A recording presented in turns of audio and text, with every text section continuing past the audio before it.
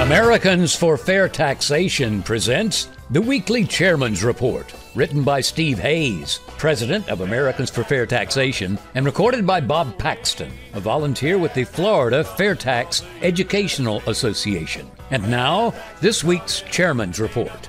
Hello, I'm Bob Paxton with the AFFT Chairman's Report for Friday, September 27th, 2024.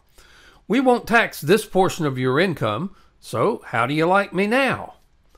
This week's Chairman's Report is guest written by Randy Fischer, an AFFT Vice President and Board Member. Each presidential election cycle, there are plans and promises of meaningful changes to our antiquated income payroll tax system. The premise of all these promises and plans is that we're all confined to perpetually persisting within the very income tax system that apparently needs to be fixed like clockwork every 4 years.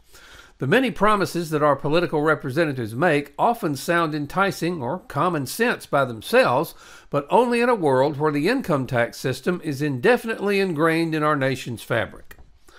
Former President Trump has proposed 4 proposals to amend our income tax system, and they make quite a good bit of sense. First, the idea that our elderly citizens' Social Security benefits should not be taxed is a no-brainer.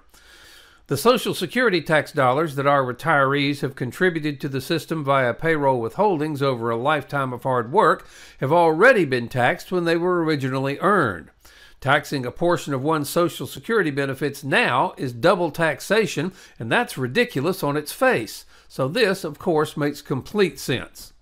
Second, not taxing our hard-working wage earners who work for tips and gratuities is inherently logical. Often, when performing labor, like I did in high school as a golf caddy, the hourly wages are meager or non-existent and are often seasonal. This means that any incremental tax that we pay on our tips is like salt in a wound. These workers are not making very much already, and even these alms for the poor, these bits of gratuities received in their cup of earnings, ends up with the government's hand reaching in for its fair share. So, by all means, let's end taxation on our service workers' tip income. Third, eliminating taxation on our hardworking American workers' overtime pay is brilliant. Our workforce is one of the most committed and hardworking forces the world has ever seen. When overtime is necessary for increased productivity or to meet a boost in customer demand, workers often feel like putting in the extra time's not worth it. Overtime earnings are often taxed at higher rates, and even if they earn time and a half, workers feel slighted with measurably higher tax withholdings on overtime pay. This is a very common sense proposal. Lastly, lowering our corporate income tax rate from 21% to 15% has been proposed. President Trump commented in a recent interview with Trace Gallagher how the U.S. would be a tax haven and companies would rush to this country if it had a lower 15% corporate income tax rate. On its face, this also makes absolute sense. So, what do all these admittedly good ideas have in common? These initiatives all assume that we must continually exist in our soul-eroding income tax regime. Let's free ourselves from the shackles of this income tax system. The FAIRtax has the same ideas as above, but even better. The FAIRtax does not tax tip income, Social Security income, or overtime income. Furthermore, the FAIRtax does not tax corporate income at all. Lowering that 21% corporate income tax rate to 15% is good, but lowering it to 0 is infinitely better. In fact, the FAIRtax will not tax any income from any source at all. Let that sink in for a moment. Now, these 4 relatively small but good ideas are galvanizing and exciting the electoral base. Imagine what would happen if we proposed to end income taxes on every single bit of income, be it individual or corporate income, period. The U.S. would indeed become an immediate global tax haven, as mentioned above, but at an exponentially larger and almost unimaginable scale. So, the question is, can we bring ourselves to think outside the tight, uncomfortable, always in need of repair income tax box that we've all been trapped in since 1913?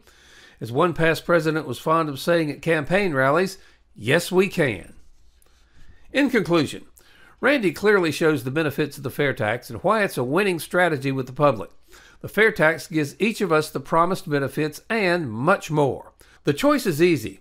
Do we want a system for funding the federal government that is so simple that everyone can understand it, that shows the cost of the federal government on every retail receipt so we can all understand what we're paying, that helps U.S. companies compete with foreign competitors, that keeps jobs in the United States rather than exporting them to other countries, that permanently establishes the solvency of Social Security and Medicare, and is the largest transfer of power from D.C. to the people since the Constitution was adopted? Now, D.C. is ignoring the one real solution that allows us to remain citizens and not subjects, the FAIRtax. The FAIRtax is simple, it's non-invasive, but most of all, it works. The solution? Pass the FAIRtax. Now, why would D.C. pass the FAIRtax and give up an almost unlimited source of donations? Well, they won't, at least not voluntarily. The only way they will is if the rest of us demand it. Isn't it time to end this ludicrous tax collection system and the IRS along with it? Now, there's going to be a vote on the FAIRtax in the House of Representatives. We now have the opportunity to force all members of the House to show where they stand. They can vote for the President income-payroll tax system, or they can vote for the FAIRtax. They can support the corrupt income tax in the IRS, or they can vote to eliminate it. It can't be any simpler than that. They can continue hiding the true cost of their government, or they can pass the FAIRtax and show everyone the true cost of government on every retail receipt. And finally, they can support the largest transfer of power from government to the people, the FAIRtax, or they can vote against it. Now, if members think the FAIRtax needs to be amended to address a problem, they can propose the change. Don't let them get away with rejecting the entire bill because it has a perceived flaw that can be easily addressed. And don't think for an instant there aren't any flaws in the income tax. Help us bring about real tax reform and stop future IRS abuses.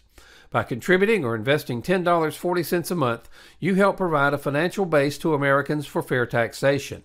Now, if you can make larger contributions/investments, these will be used not for salaries, as we're all volunteers, but for the needed updates to our economic studies, which will be vital for all future years. Please go to FAIRtax.org to invest in AFFT and help us pass the FAIRtax. It's an investment in your and your family's future. This has been the Weekly Chairman's Report, written by Steve Hayes, President of Americans for Fair Taxation. Check back every week for news and information about the fair tax, and learn why the fair tax should replace our antiquated federal income tax system. If you'd like to receive a copy of the Chairman's Report in your inbox every week, sign up at FAIRtax.org.